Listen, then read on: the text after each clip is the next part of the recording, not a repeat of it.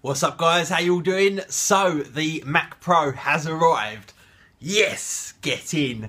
I'm so happy that it's actually come. I've been so excited waiting for this, and when it actually arrived I was like so excited for the UPS man to turn up. And in fact, talking about UPS, they did actually end up doing a good job because they bought it early. They put it on a time delivery today because they knew it didn't come on Friday. So that was fairly good. At least I got it kind of right in the beginning of the day and not right at the end. And then I got on with actually doing my unboxing, and like I say, that was a real pain in the ass because I really just wanted to rip it open and plug it in.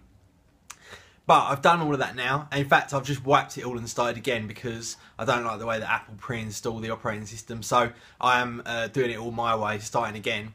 And everything is absolutely fantastic. The thing is absolutely flying ridiculously fast. I think the biggest thing that I notice is the SSD performance over my SSD in my Mac Pro, because that had a slower SATA bus. And also the display performance as well, flicking between workspaces and desktops is just so fast with that whopping 6 GB of graphics storage twice. I believe anyway. Was it 6 or was it 3? I think it was 6 each, wasn't it? I can't remember. The D700s anyway, with the 6 core. So yeah, everything has been absolutely fantastic. I will catch up with you guys a little bit later. I'm just completely out of time at the minute, but I will add in the video clips of me trying to do the smoke and lasers. But thank you so much guys for kind of all sort of carrying along with me with this little Mac Pro rigmarole and keeping me excited due to you, the way you're interacting with me. So thanks a lot everyone. You've really made this the best Mac Pro delivery ever, and I will catch up with you a little bit later.